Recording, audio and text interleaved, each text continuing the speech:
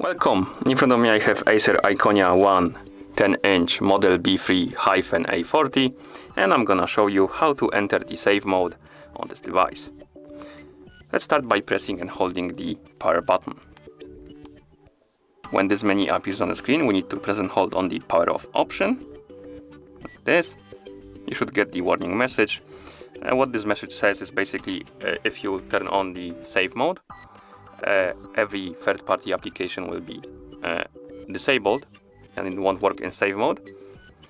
This is useful because you could, for example, if you have some issues with your device, you could enter the save mode and see if it's a fault of the third-party applications or if it's fault of something else.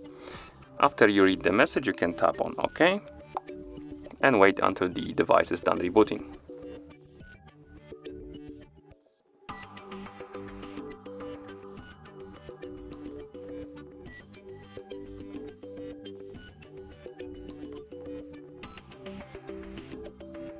As you can see, our device booted into save mode. It says it right here. Let's unlock the screen. And you see that the widgets are not working because every third-party application is disabled. And here you can open the system apps, like settings, clock, downloads, files. All the apps are grayed out. That means that they are disabled. And if you tap, the app is disabled in save mode. And to exit this mode, you need to press and hold the power button and tap on restart option and wait until the device is done rebooting.